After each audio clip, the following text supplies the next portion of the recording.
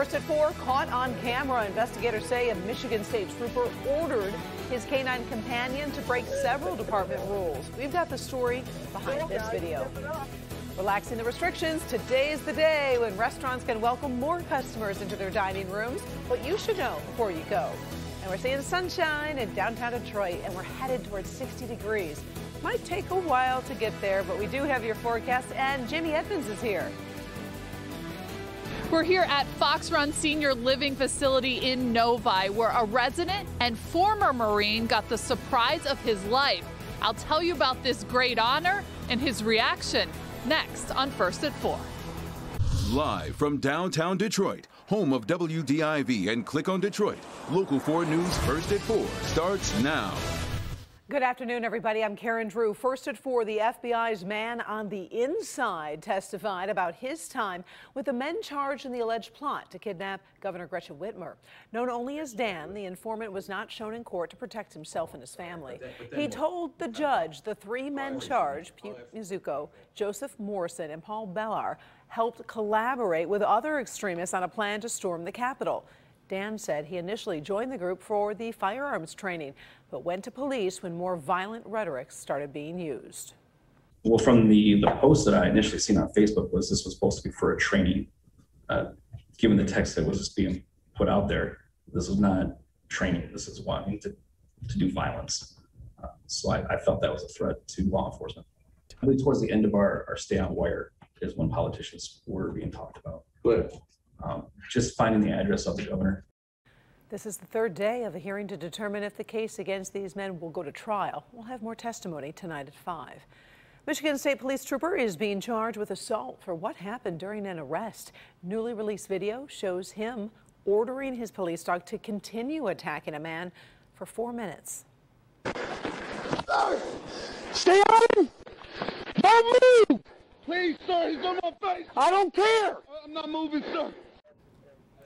State police say Trooper Parker Serbrook stopped a driver that was believed to be armed in Lansing back in November. The suspect took off, eventually crashing into a tree. When the trooper arrived, video shows him sending his canine to take down the suspect, then keep the dog on that man as he pleaded for help. Serbrook has been suspended without pay and was arraigned on the charges today. Today marks another turning point in Michigan's battle against the coronavirus, with more restrictions being relaxed. First, the state found nearly 1,500 people have contracted the virus in the past 24 hours. We've also seen an additional 10 deaths connected to the pandemic.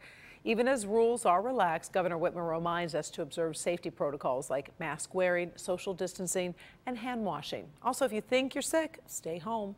As long as you're careful, casinos are now open to 30% capacity. Retailers and indoor entertainment venues are open to 50%. Another big change involves restaurants. Many have been hit so hard during this crisis. Starting today, they're able to serve up to 50% capacity, up to 100 people. They also face limits on spacing and how many people can sit at each table. New at 5, we're going to check in with some local owners and ask, does this change really help them stay in business? What are the challenges they're still facing? Business editor Rod Maloney working that story, his full report when you join us at 5.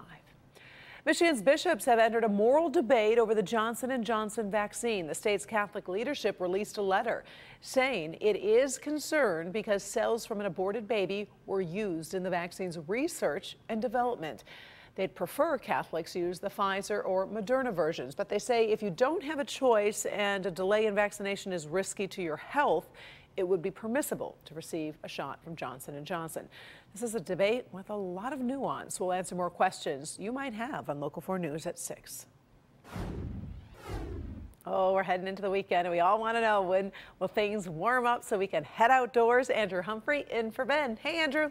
Hey there, Karen. Good to see you as always on your Friday afternoon, where we have beautiful sunshine out there. Sure, it is chilly. It'll be seasonably chilly for the weekend, and wait till you see the 7-day forecast in a few minutes. First, we've got abundant sunshine, 36 degrees. Still need those jackets and coats heading out in Port Huron with 36 there. 38 for our friends around Pontiac and also Lake Angeles, while it's 40 degrees over at City Airport, 42 in Adrian. Look at that beautiful skyline, always beautiful right here in downtown Detroit. We got the beautiful Detroit River as well, with 41 degrees right now over at Metro Airport. It feels like it's around freezing if your skin is not protected. So don't forget your hat, your scarf, your gloves, just to stay extra warm. And always remember your masks so everyone in the family can stay healthy. Now, it does get colder tonight. Temperatures keep falling through the 30s, even into the 20s after you join us tonight at 11 o'clock. How low do temperatures go overnight? Any more sunshine for Saturday and Sunday? That and those higher temperatures, Karen, in minutes. All right, thank you, Andrew. The U.S. Senate is inching toward a vote on the newest COVID relief plan, but that progress comes after some overnight drama. Well, if you consider the public reading of a 628-page document high drama, here's how it finally ended after 2 a.m. The Senate has adjourned until 9 a.m. this morning. Senate clerk spent 10 hours and 44 minutes reading the entire COVID relief bill into the record. Wisconsin Republican Ron Johnson says he wanted Americans to hear the bill, but it's something that almost never happens. Kimberly Gill in the newsroom. Kim, where do things stand now? Hi, Karen. Good afternoon. The Senate is considering amendments to the bill that's worth around $1.9 trillion. Some Republicans are vowing to draw this out as long as possible, and we've already seen action on the minimum wage. It looks like a last-minute, last-ditch effort to raise the minimum wage to $15, though, has failed. Senator Bernie Sanders tried to add an amendment to the relief bill, even though the Senate parliamentarian has said that is against the rules. The vote to kill the amendment was 58-42 against, with 8 Democrats joining Republicans. Senators will have to wade through the entire amendment process before a final vote can be taken. Today's debate shows neither side is giving any ground. This isn't a pandemic rescue package. It's a parade of left-wing pet projects that are ramming through. They're ramming through during a pandemic. Those same ideas which they supported when Trump was president and McConnell was majority leader are a liberal wish list. Same ideas. Who the heck are they kidding? They have no good answer. Well, it's not clear how long the amendment process will take. Assuming the bill gets out of the Senate, it will have to go back to the House for final approval there. We'll keep you posted with another update from Washington when you join us for Local 4 News at 5. For now, Karen, we'll send it back to you. All right. Thank you, Kim. Sure. All right, I want you to take a look at this Navy ship. It's going to have a very personal connection to an American hero that lives right here in Metro Detroit. His story sounds something like Steven Spielberg or Clint Eastwood might turn into a movie someday. But for now, this real-life military honor is in the works. Our Jamie Edmonds spoke with a veteran of the Korean War about his bravery and this big boat. 90-year-old Robert Semenak remembers his time with the Marines in the Korean War like it was yesterday.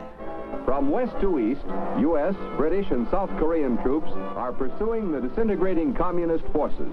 If we could serve in any way, we would. Robert Semenak was the second youngest of 4 boys born on the west side of Detroit. All of them served their country. I was just very fortunate to be able to serve. Semenak enlisted in the Marine Corps in 1951. After training, he was shipped to Korea to serve as a rifleman and as a radio man. Private First Class Semenak was just 22 years old in April 1952 when he was asked to do a morning patrol north of Seoul, and his squad was ambushed by Chinese troops. Started firing at us and killed the guy immediately behind me, and I was shot. He was wounded already when he saw a grenade, jumped on it to save his fellow Marines. I immediately had one other grenade that I managed to kick away and came back to that one and knew exactly that I don't have any time left, and so I dropped on it. For his valor, President Eisenhower awarded him the Medal of Honor at the White House. He says his grandmother may have had a better time than he did. Mr. Eisenhower liked talking to my grandmother, who was very German, didn't know English too well, and so he was pleased to talk German with my grandmother, and I think he talked with her more than me, which was fine. She was just so pleased. Upon returning home, Semenak met his wife, raised their daughter. He now lives at a senior living community in Novi. He recently got the news he will have a U.S. Navy ship named in his honor. Yes, I found that out very currently, and I just can't believe it. The USS Robert E. Semenak has been ordered and will be completed in 2024. It will perform a variety of missions, including launching helicopters, small boats, and assist in troop transportation. It's how Semenak got to Korea all those years ago. He can't believe a ship will bear his name for years to come. He says serving his country was his greatest honor. I felt very worthwhile about my activity in Korea. In Novi, Jamie Edmonds, Local 4.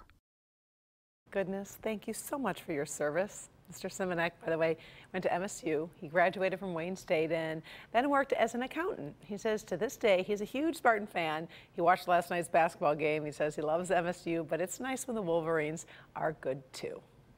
Well, we have one sports note. First at 4, the Detroit Pistons and Blake Griffin have agreed to part ways. A buyout is in the works. Griffin's trade to the Pistons in 2018 was seen as controversial due to his massive contract. But in his first full season, Griffin averaged 25 points and led the team to the playoffs in 2019. Injuries, as you know, forced Griffin to miss parts of the last 2 seasons. Griffin can sign now with any team he wants after he clears waivers. Still ahead, first at 4, a robocall alert. This could be one drawback once the pandemic is over.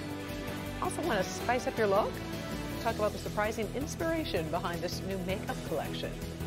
But first, the Pope is making history. He's braving COVID and security concerns to bring a message to the Middle East. That's next.